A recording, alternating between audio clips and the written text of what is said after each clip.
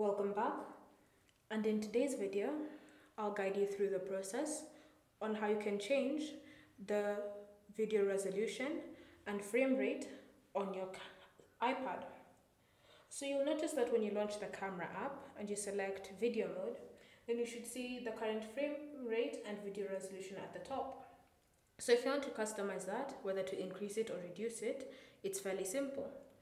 Open settings, and in settings, select camera. From here, select record video, and you should see all sorts of resolutions and frame rates you can choose from. So select any of these options that suits your preferences. So you can stick to 4K, or you can go to 1080, or you can even choose 720. It's up to you.